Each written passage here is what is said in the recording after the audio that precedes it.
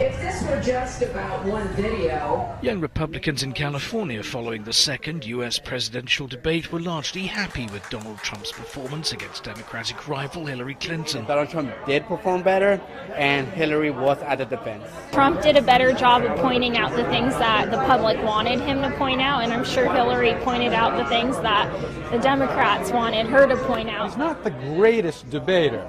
It's not his strength. But I thought he did well, and he landed some shots.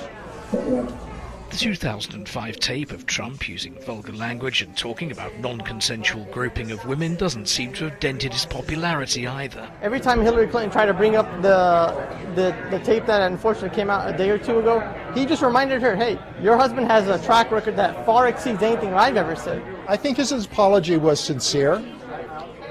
He answered the question right off the top, right away, move on. Trump and Clinton will come face to face again for the third and final debate on October the 19th in Las Vegas.